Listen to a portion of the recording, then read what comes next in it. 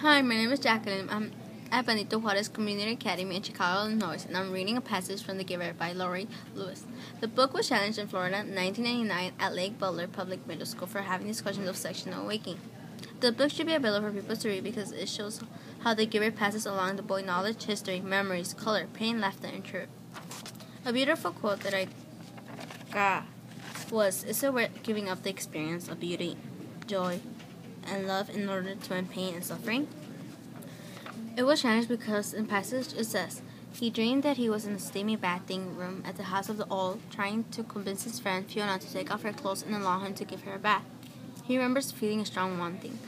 Jonah's mother tells him that feeling he is having are his first stirrings, something that happens to everyone when they get to Jonah's age. But he tries to remember the dream. He liked the feeling it gave him. However, the pill works quickly and the pleasure of the dream are gone.